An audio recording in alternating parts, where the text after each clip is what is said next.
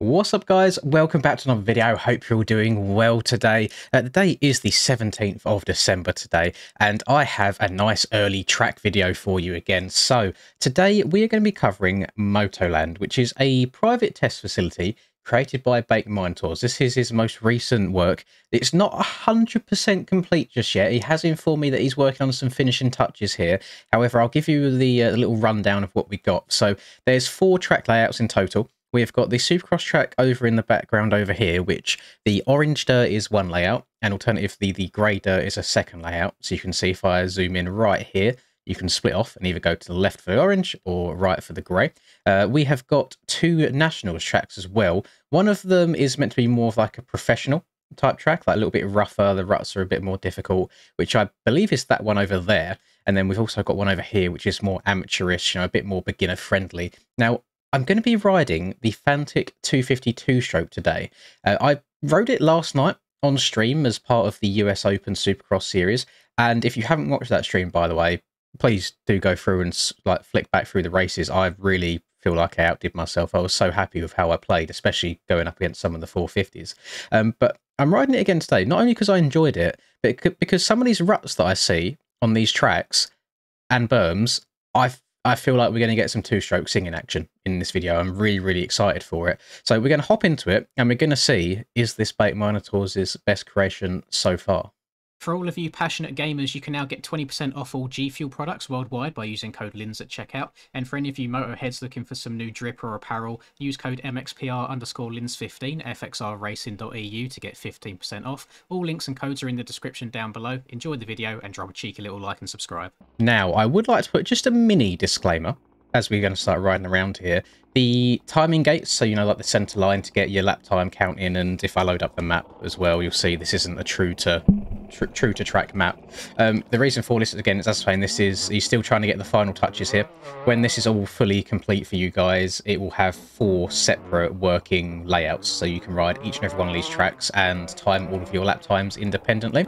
It's going to be a shop track, and I think he said that December the 22nd was going to be the very latest this would be released. So basically any time between now and then, if you keep your eyes on the store, we'll hopefully get something new and exciting for us all to ride around. And I believe that's going to be Minotaur's first ever shop release, and I'm really proud of him. He's been a long-term subscriber, supporter, fan of the channel overall, and I really do appreciate him. He's always been very, very kind to me, and I enjoy his tracks too. I think the Minotaur Compound is probably one of my most played tracks on the live streams. It's really, really good fun. Let me go in first person here. We're going to turn off the map so we can concentrate a little bit more. I'm hoping that riding the Fantic on these Supercross tracks doesn't do them too dirty, because it is a difficult bike to hit big rhythms on. Again, if you want to go back and watch yesterday's live stream, see how I done, there's quite a big learning curve there, I think. Right, let me see. We're going to go onto the grey portion here, so you can step over, and I'm guessing you go triple on, off. Oh, I think a 450 might be the move around here. It seems quite spread out a little bit. So let's try and get some laps under our belt. Let's do a little bit of barking. I reckon you can quad into there and then go triple, go on, off. Oh my goodness. Okay, so she's scaled pretty damn big is what I'm noticing straight off the bat. So if I am sending stuff, I have to absolutely send stuff. I can't be half-arsing it. I can't half throttle it. Can't try and check up and scrub. I need to fully send, which I'm absolutely okay with. I love the sound of this bike. Not so much in the air, but on the ground, I think this bike sounds amazing, really, really good. And one thing that I found yesterday while riding this, which seems very counterintuitive to do on a 2-stroke, is that in my head, I would think, right, on a 2-stroke, I'm going to be in a low gear, high revs all the time, and that's how you make the move. But I found that even in the 180 bowl turns on a Supercross track, if I sit in 3rd gear and then bog it around the corner, it's the amount of speed that you generate from doing that is insane. So there was one rhythm section on the Supercross track last night that if you got the corner perfect, even on a 450, you could quad in. So it was 2 singles and a little table. So stepping over the table was the fast line. And I couldn't for the life of me get it. I was hitting the corner in 2nd gear, hitting it absolutely perfectly. And I couldn't quite get that lift to get the front end cleanly all the way up and over it. So I thought, you know what, let's try the corner in third, see what happens. And it doesn't sound like you're going very fast, but I just generated so much speed in that third gear that I got up and over the quad no problem at all. So very, very strange way of riding these things to make them go fast. Alternatively, as well, I know that there's a whoop section there that, oddly enough, I found leaning forwards through the whoop section to actually be more beneficial than either staying neutral or leaning back. So very, very weird circumstances. But yeah, I mean, if you're looking for a bike that's just quite fun and quite wild to ride, definitely give the Fantic 252 stroke a go. When you're going fast on it, it feels like you're going fast. Like, it feels like it wants to rip your arms off. And I would definitely suggest doing it on a national track rather than Supercross. But I just thought, for the sake of this video, I don't want to keep switching back and forth between like menu switch bikes and tracks. So we're gonna run what we've run, and hopefully we can showcase this bike's strengths over on the two nationals tracks. Let's slam on the brakes around here to the left. Can we triple in? We can triple. I'm just gonna go step over. Didn't quite get lift to go up and over. That's fine, and then we can double out. Little very, very tame dragons back there. That's nice. You've not got to do too much. We go step on, step off. We triple. Oh, just tagging the back end a little bit. But you know what? I don't mind it. We are down on power just a bit. I feel like the 450 would get up and over those rhythms, no problemo. And then this is where I come up to the split part of it. I've gone right every single time so far. So let me try going to the left. We'll try the orange dirt layout. Can we get... Is there a little tyre tap here for us? Oh, there is. I love me a tyre tap. Hell yeah, brother. Oh, weak spot. If there are any track creators out there and you're looking for some inspiration on the best way of getting Lins to enjoy your tracks, add a sexy tyre tap in there. My God, best obstacle in MX bikes, hands down. Absolutely adore them all the time. The whoop sections on this track, very, very easy. I'm just holding down the right trigger to accelerate through. I'm not having to lean forwards, backwards, like barely any like bike movement at all. Really straightforward and easy. And then I need to give it a little bit more pop, I think, to get up and over that table. So let's step off here, go around the outside, and go on, try and really dab the brake to get that step off. And again, so we're getting through the rhythm, just not as clean as I would like. You have to give quite a lot of manual input for those on-offs there to really lift the bike off, dab the back brake to tip the front end down. All right, let's try again. I'm going left now just so I like hitting this tyre tap. I really like hitting this tyre tap. And go, oh! I like tyre taps when they go well. When they don't go well, not so much. I just want to get a clean run. I want to get a clean lap on this track to really do it some justice. So we up and over this bad boy. You can see through these whoops, I'm just right trigger. And do it with one hand if I want to. They're really straightforward. It's really, really easy. Which I don't mind. I know when it comes to like newer players on this game, that was the cleanest I've got that rhythm so far. Whoops do seem to be the biggest, I guess, like pain point for them trying to learn. Go on. Oh, that was so much cleaner. I just had to hit it with a lot more speed. Okay, I think we can get a clean lap of this. So, finish line. Fat scrub. Lovely. Hit the berm. Round to the left. Another very easy whoop section again. Just right trigger. I haven't got to do anything else. I'm going to go to the left. I'm going to hit the shorter circuit. Can we get the tyre tap? Don't go over the bars. Ooh, it's close. Little triple. Come on. This is clean so far. Can the whole lap be clean? Like that. The way he's built the face of that Supercross triple, it really lets you scrub it nicely. It doesn't give you a horrible kick or anything. And then into the left. I'm going to keep it in third gear to get that power. Go triple in. Step over. Triple. Oh, barely. It's alright. This is still a very good lap. Proud list so far. Then we've got to try and step onto this with much speed. Step off. Dab the brake to get over. Triple. Double. Into the turn. There you go. We've actually done a clean, solid lap. Can't give you like a banker lap in terms of actual lap time for you to go off of. But you know what? Quite happy with that. Took me a few laps to get the hang of it. Now, I don't know which one of these outdoors tracks is which. So we're just going to go over here. I'm going to do one, and then I'll do the other in no particular order. I feel like we'll get a good feel out of it after spinning a couple laps. And he's just said that the Pro one is meant to be just a little bit more on the rougher side, a bit more challenging.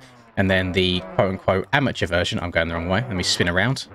The amateur version, you'll feel it's a lot less rough, made for kind of like beginners to the game to practice on, which I think is good. It's nice that he's taken newbies into consideration as well. Oh my lord, that boots you high.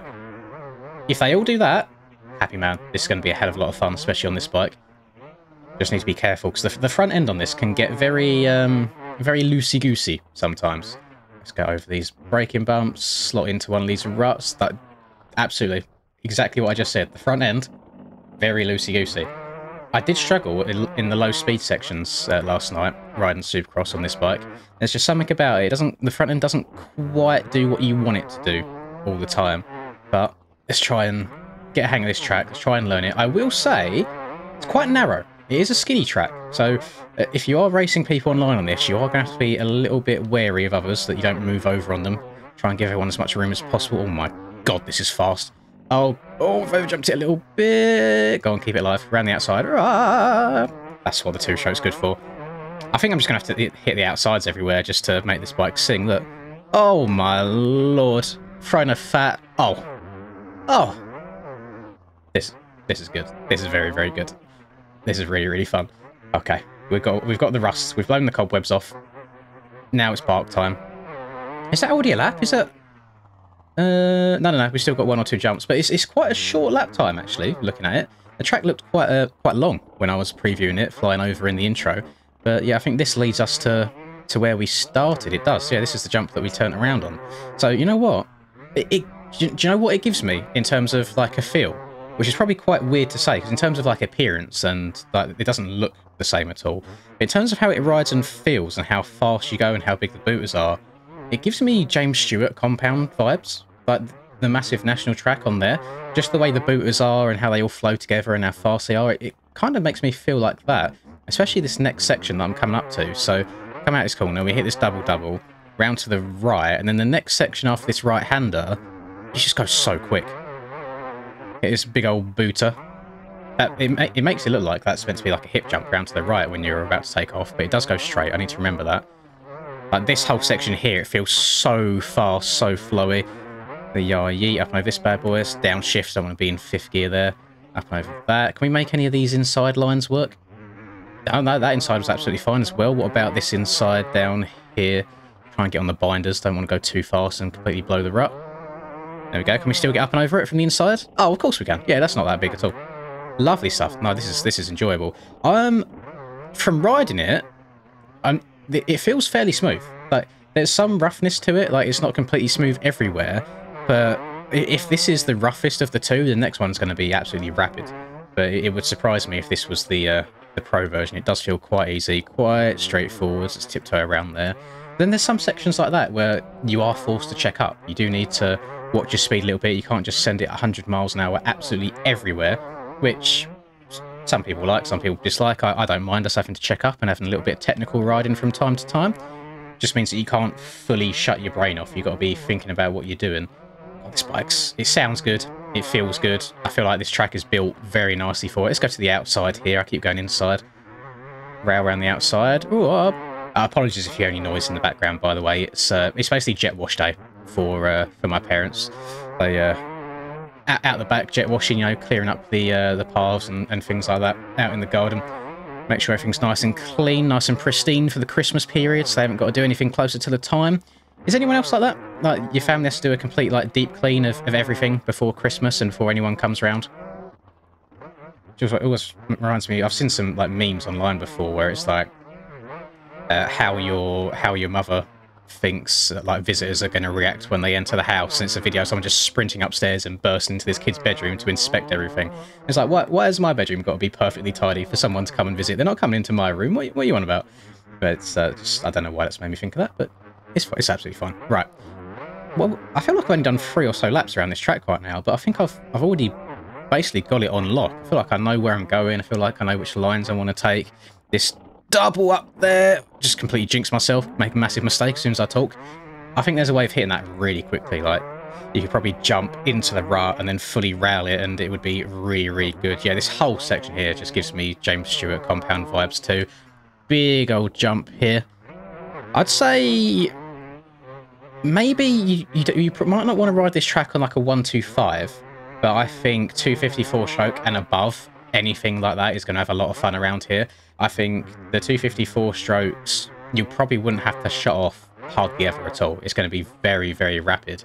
But I'm enjoying it on this bike. I think I've accidentally chosen a good one here.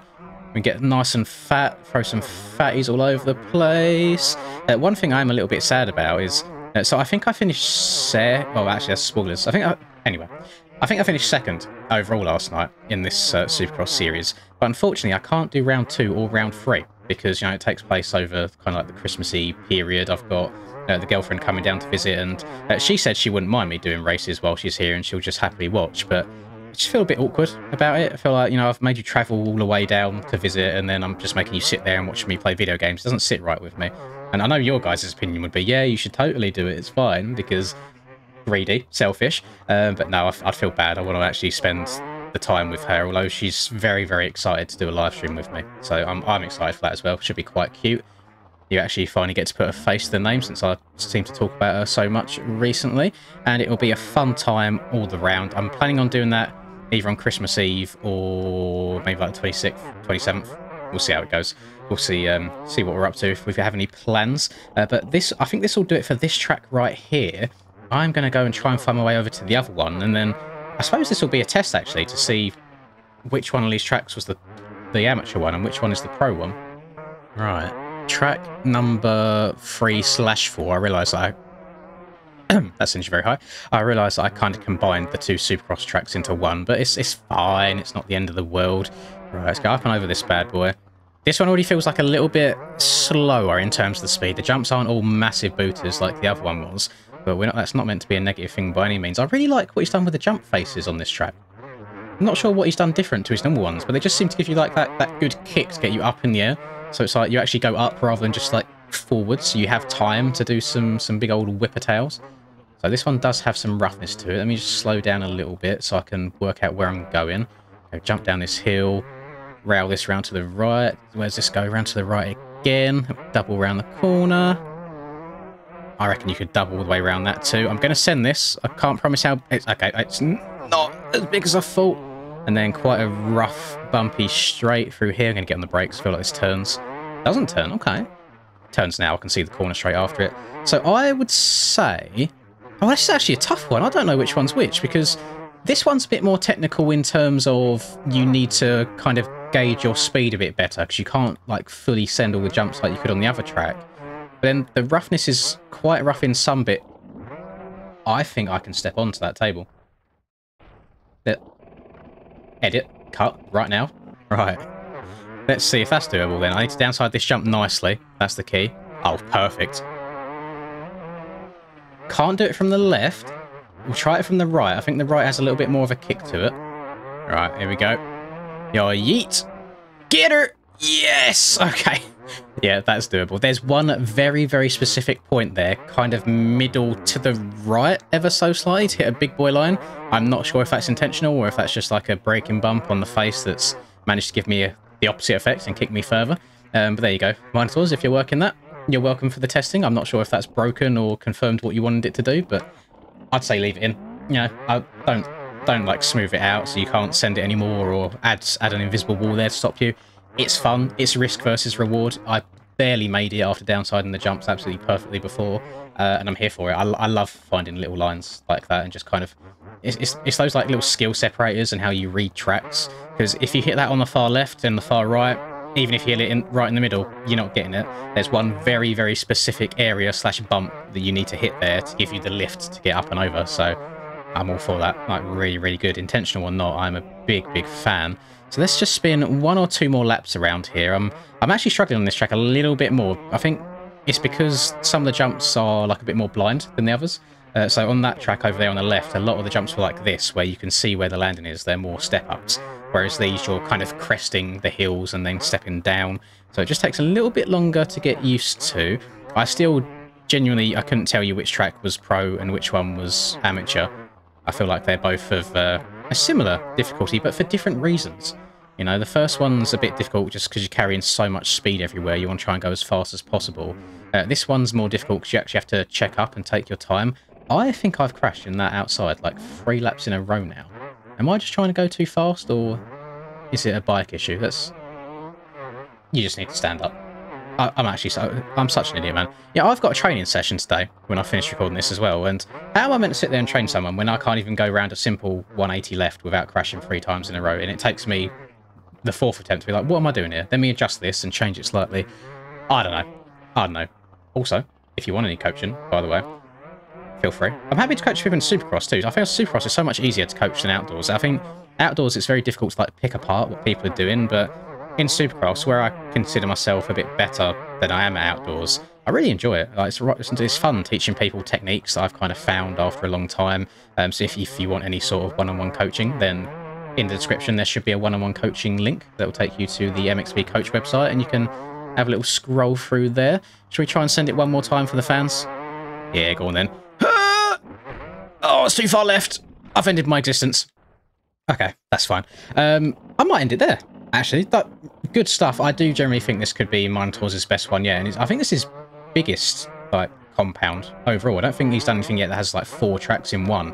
I know he's been working on this for quite a long time, and don't take this as, like, a final product. This is more of an early showcase. So, as I said at the start, it should be hopefully released by the 22nd at the very, very latest. It could well be before then.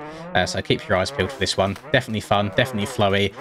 Definitely a good 2-stroke track. I'm glad I picked this bike for it. And I think that'll do it from me. I hope you have enjoyed this video. If you could just drop a like and subscribe to the channel if you're new, I'd really, really appreciate it. And I hope the holidays are treating you well. I hope you have a lovely rest of the day, whatever you're up to. And I will catch you all in the next video. Peace.